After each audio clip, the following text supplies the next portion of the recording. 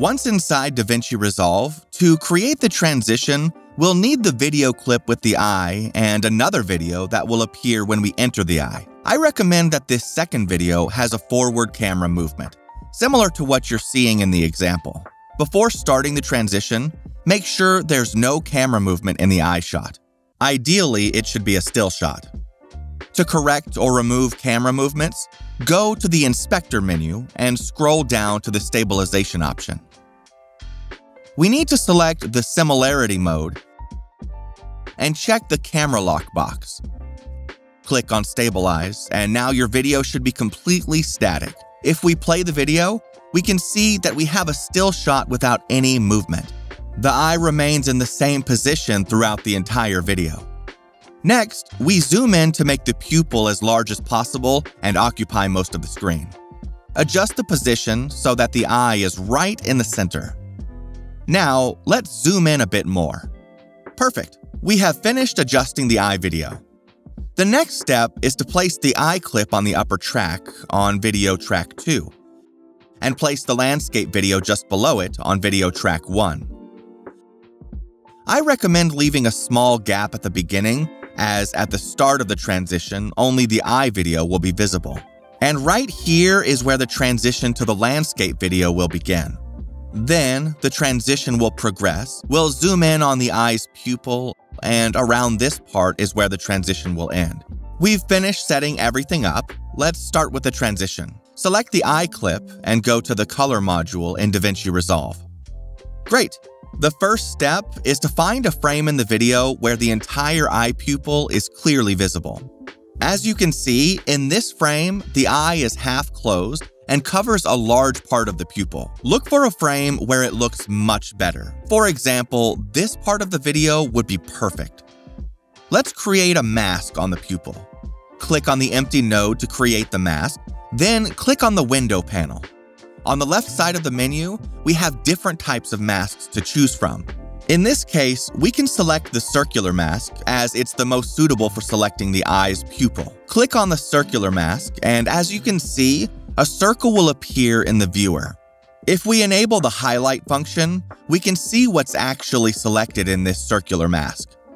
Perfect. Now it's very simple. We just have to select the part of the pupil with the mask.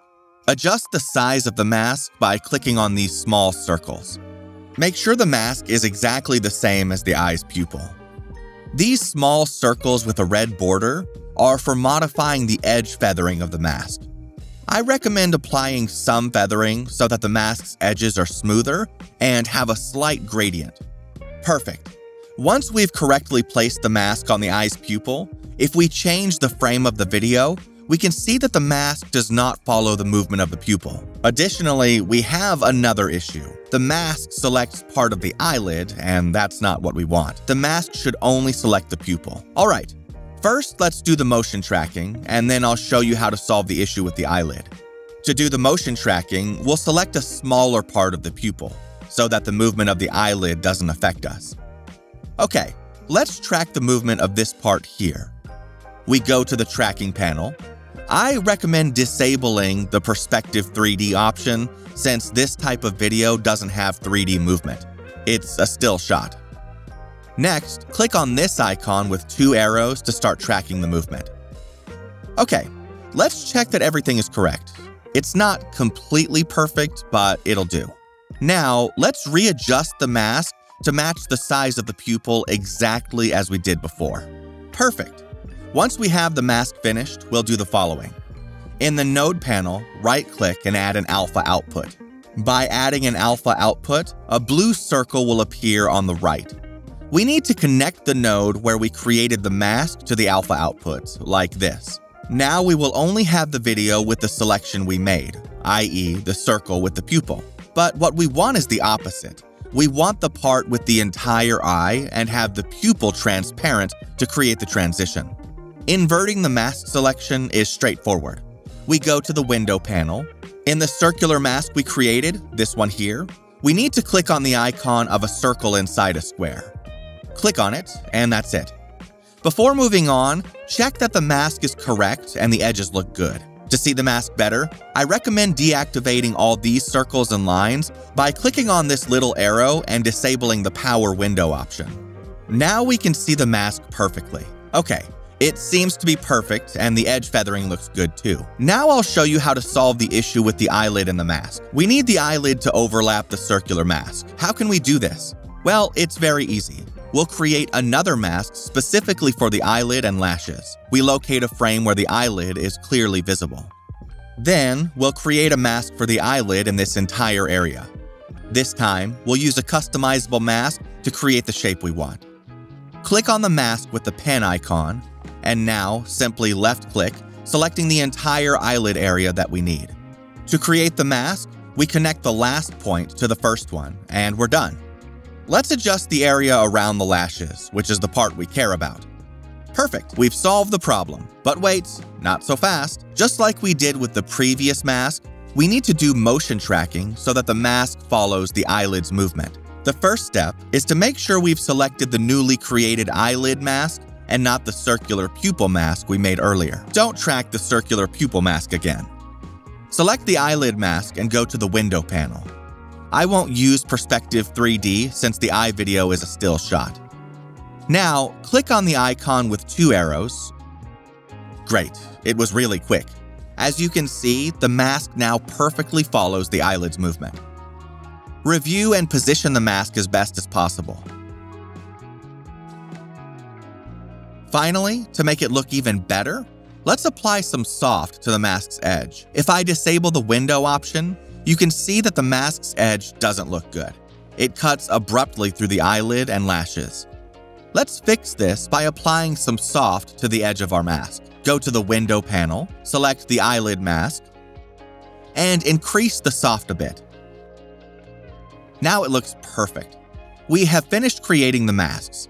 Check that everything is correct throughout the entire video. If in your video the eyelid doesn't cover the pupil, you would only need to create one mask. You could skip all these steps and it would be much easier to do. If you're wondering why there's a black background inside the pupil at the beginning of the video, remember that at the start of the tutorial, when we placed the landscape video, we left a small empty space. That's why the pupil appears completely black. The pupil cannot be completely black. We need to restore the original video inside the pupil, meaning that there should be no black background inside the pupil. In other words, the reflection or image that would normally be seen in the pupil should be present instead of pure black. Restoring the original video inside the pupil to use at the beginning of the video is super simple. We go to the window panel. Next, we need to create a new mask. We'll add a new circular mask by clicking on this icon here. As you can see, we've restored the original video inside the pupil.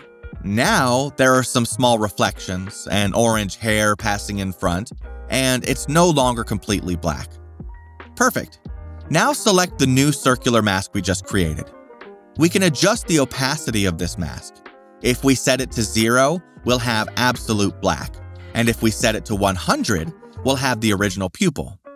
Knowing this, what we're going to do now is gradually lower the opacity to achieve a transition from the original pupil to our landscape video. For this step, it's recommended to activate the timeline interface by clicking here. This way, we can see the timeline within the color module. We'll choose the exact moment when we want the transition to end. That is, the moment when the landscape appears completely inside the eye and the pupil is no longer visible. This part of the video would work well. Here is where the transition will end, right at this frame. To create the transition, we simply need to create a keyframe. To do this, click on the small diamond next to Corrector 1. When activated, it will appear in red. Corrector 1 responds to Node 1 where we created the masks. For example, if you've created the mask in Node 2, you will need to create a keyframe in Corrector 2. Next, we'll lower the opacity to 0, and as you can see, the landscape video appears inside the eye. Now we need to go back in the video and select the first frame of the landscape click, right at the end of the empty space we left, precisely at this frame here. Perfect. Next, we'll increase the opacity of the mask to 100, and the transition will be complete. If we play the video, we can see that at the beginning of the video, the pupil appears as it should, and gradually the landscape starts to appear. This is what we wanted to achieve, a smooth transition from the pupil to the landscape. Let's see how it turned out. In case we want to adjust the speed of the pupil transition, we simply need to go to the keyframes of corrector 1 and modify the position of the second keyframe. I want it to be faster, so I'll move it to the left. As we can see, now the transition is much faster and shorter. Great! Let's move on to the most interesting part of the tutorial. Now I'll show you how to properly create the zoom transition and enter inside the eye. The first thing I'll do is center the landscape shot. I select the landscape clip, and then we'll position the person in the video right in the center of the pupil. It will look much better aesthetically. Perfect. As we can see, now the person appears in the center of the pupil. In case there's no person in your video, I recommend placing the element that grabs the most attention and can be clearly seen inside the eye's pupil. Great, we finished this step. There's no mystery to it. You just need to position the inner eye video properly. Now I'll show you how to apply the zoom to the eye clip for the transition. Positioning ourselves right at the first frame of the video, here. We select the eye video clip and go to the inspector panel. Next, we create 2 keyframes in zoom and position. Now we need to advance to the part where we want the transition to end. That is, the moment when we have entered the eye completely. I think it would be good to end the transition around this part here. Again, we create 2 keyframes in zoom and position. Now we need to increase the zoom and position the pupil in the center of the screen using the X and Y axes. We zoom in and position until we've entered the eye completely and nothing of the eye video is visible anymore. Let's see how it turned out. It looks perfect. If you want to decrease or increase the speed of the zoom, you can do it this way. Click on the diamond icon that appears on our clip. If the icon doesn't appear, simply zoom in on the timeline to enlarge the clip and view it. Now we can see the 2 keyframes we created in zoom. Here we have the initial keyframe we created at the beginning of the video. And here we have the second keyframe we made. To modify the speed, simply move the second keyframe. Do you want the zoom to be faster? Then move it to the left to make the animation shorter. And now the zoom will be much faster.